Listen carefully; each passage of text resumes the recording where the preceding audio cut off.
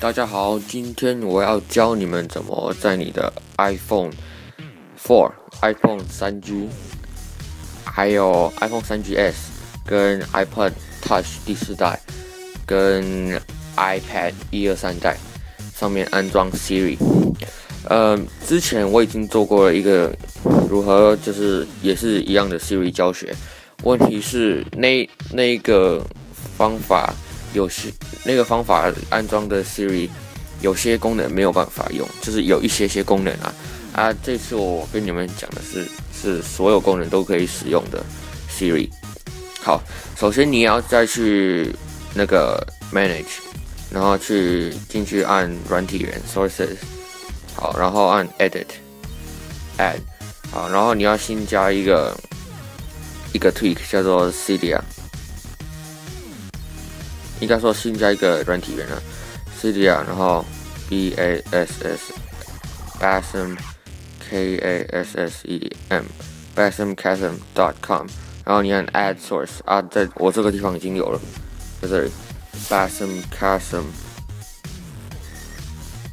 这里，好，安装完之后，这个 Source 这个软体源用好之后呢，要点进去，好，拉到最下面，这里这个地方有一个 iPad 的，这是给 iPad 1、2、3代都可以，然后这是给 iPhone 跟 iPod Touch。好，那如果我是 iPod Touch 嘛，对不对？就是我的是 iPod Touch， iPod。好，那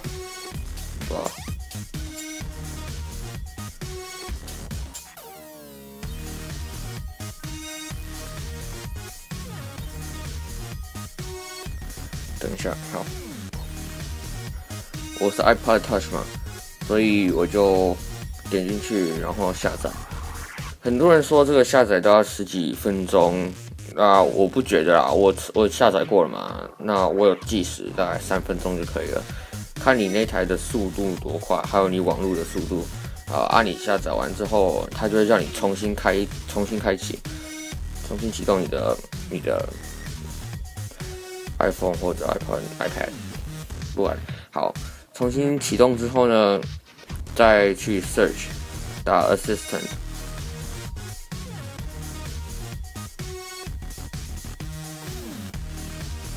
assistantserver， 好，在这里不要选蓝色这个要钱，下面3个都可以选。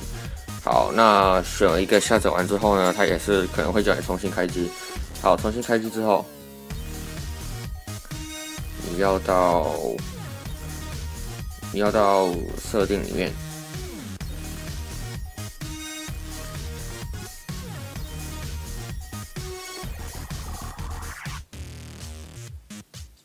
好，到了设定之后呢，按这个 Siri， 好 ，proxy host 要打这个进去127.0.0.1:4443，好，打完之后呢，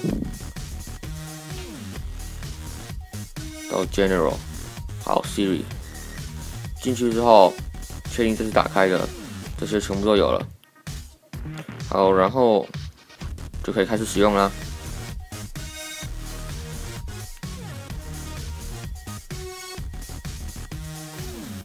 像这样子，还有这个也有一个新的功能，是上次做那个教学那个方法没有的，就是它有这个 detection， 像这样子 ，I am very smart。像这样子，它就会直接把你的字打上去。好了，就这样，差不多这样子吧。然后 Siri 也是正常的 Siri， 所有功能都有。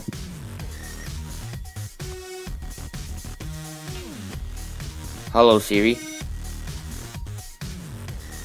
我没有把声音打开了。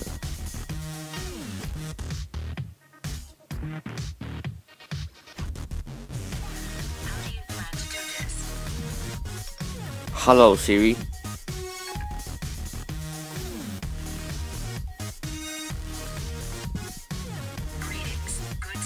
像这样子 Send a message to good speed.